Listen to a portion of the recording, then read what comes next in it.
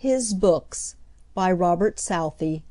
LibriVox.org. By Leanne Howlett. My days among the dead are past.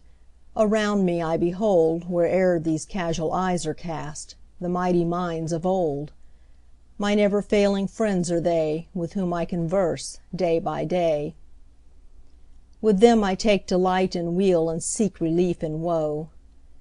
And while I understand and feel how much to them I owe, my cheeks have often been bedewed with tears of thoughtful gratitude.